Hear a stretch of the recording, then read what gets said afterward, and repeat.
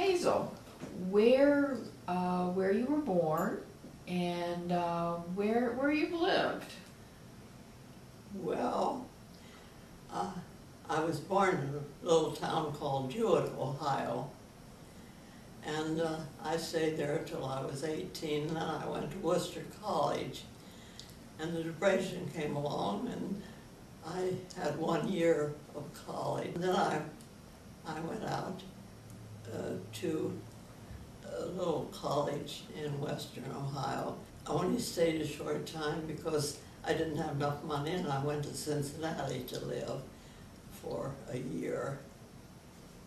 I worked there at Kroger's main office and just wrote the paychecks. I mean, I wrote the envelopes. Imagine not typing them, but writing them with my hand.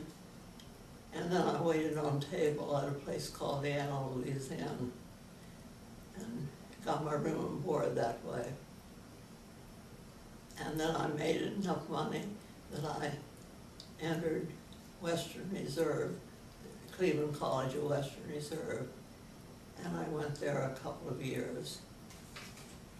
Was it difficult for women in those days to go to college? Yes, it was. If you were married, they wouldn't hire you. So how many years did you teach? 31 years. 31 years, wow. And what grade did you teach, Hazel? I taught 3 and 4 for a long time, and then I taught 4 and 5. I had gotten my master's in library science. I organized the library at Southern Local. So where did you get your library science degree? From Kent. You've been on this earth for a long time. Yes, I'll be 103 next month. Can you talk for a moment about the changes you've seen in your lifetime, the things you think are most impactful in terms of change, the changes you've seen for women? The changes have been very significant. I found out that the men teachers were paid more at a certain period. It wasn't based as much on their education as the fact that they were men, and they've got more money than we got. How did you feel about that? Naturally, I thought it was so unfair.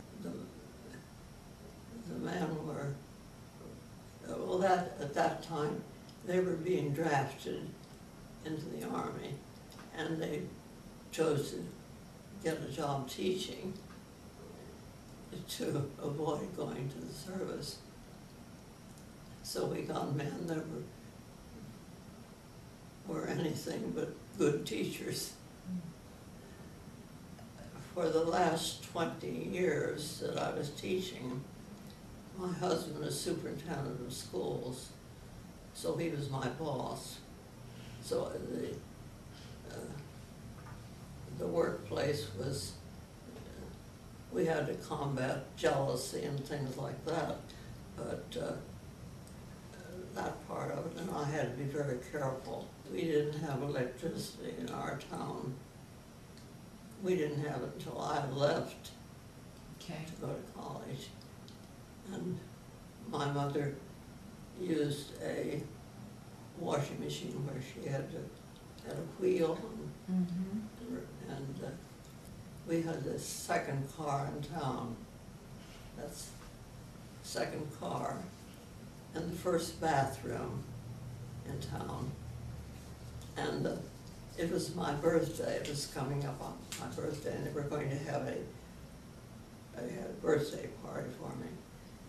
And my father stayed home from work, and he stayed in the basement and pumped water into the tank. And all the children did that day, instead of playing games, they flushed the toilet. We had the second car, and my father would take us to church.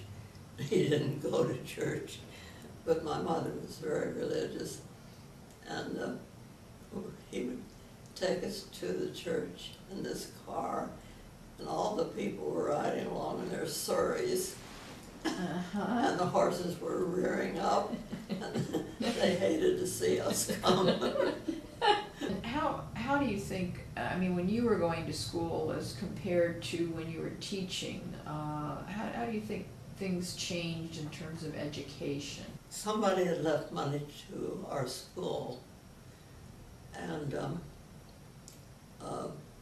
with the understanding there would be no dancing. So when we had our parties, we just played games. I wanted to dance, and my cousin came to visit me. And she said, they're doing something called the Black Bottom, you know, like that. We're doing the Black Bottom in the city, and she was showing it to me. So that day at recess, I was showing the girls how to do the Black Bottom, and the janitor saw me do it, and he reported me, and I was expelled for a day. Oh my. Have there been other changes in society that you think are very significant in your lifetime? I think what people consider wrong now, then is not considered wrong now. Manners, certain things. Were manners really important in your family, to your mother? Like table manners or that kind of thing? Yes, I think the thing that disturbs me most, when I got married, and the first thing I insisted upon when I got married was my husband would serve. And that's what we did absolutely all the time. We never passed any food, just I put the meat in front of him, and I would serve maybe the salad. And my children grew up with that. My daughter, you wouldn't even know that we did that. Her husband wouldn't condone that. So that has changed drastically.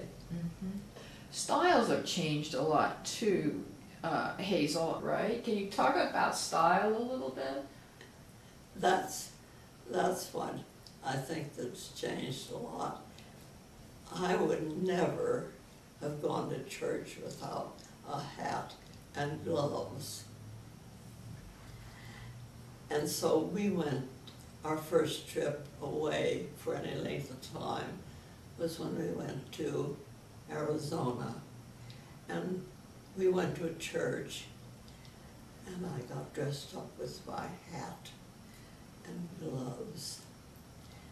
I got in the church, we were coming in the church, and there was a whole load of senior citizens. They all had on their gloves and their hats. We got into church, not one soul but these senior citizens were dressed that way. I have never worn a pair of gloves at church and a hat ever since. I was cured. Absolutely. Now I'm a senior citizen, and I won't be caught dead with looking like that. What about pants? When you worked, when you taught, did you wear never pants? wore pants. Okay. Oh, no. Did you still work when you had children, or did you stop working and then go back after? I couldn't get a job because when I was married, at that time, I couldn't get a job.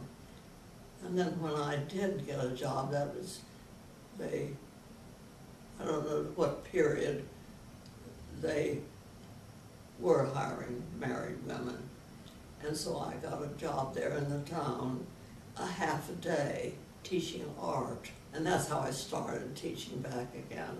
And then the next year, I got full-time, and I was teaching 3 and 4.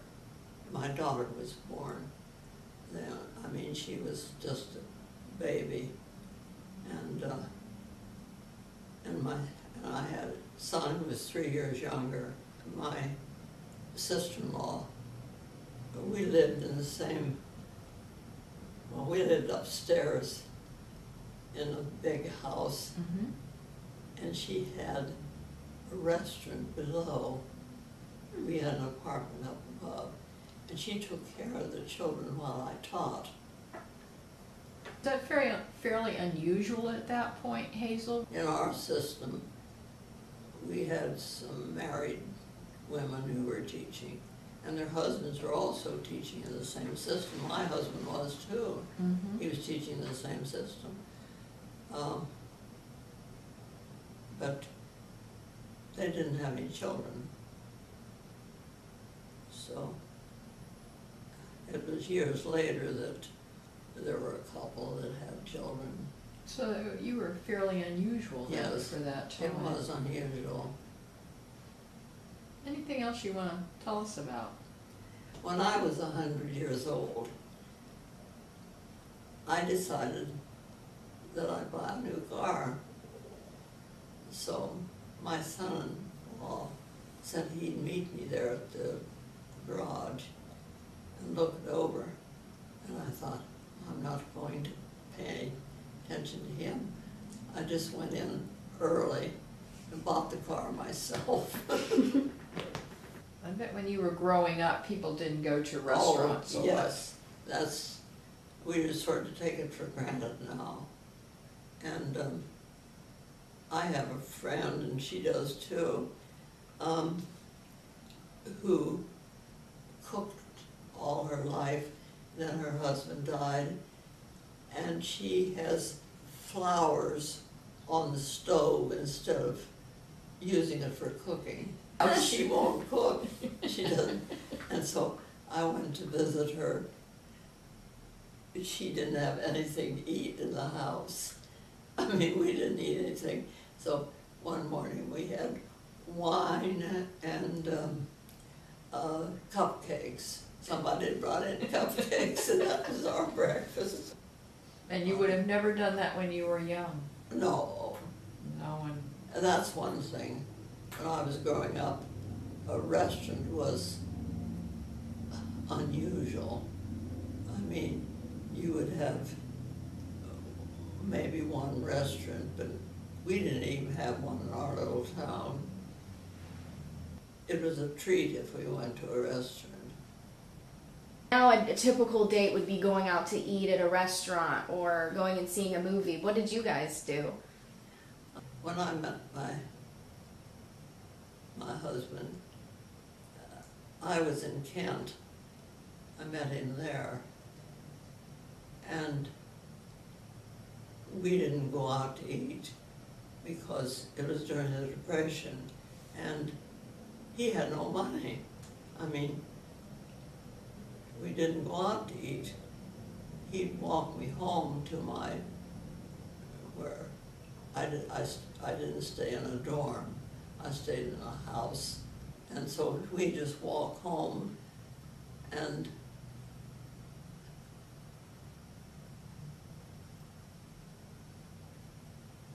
he'd kiss me.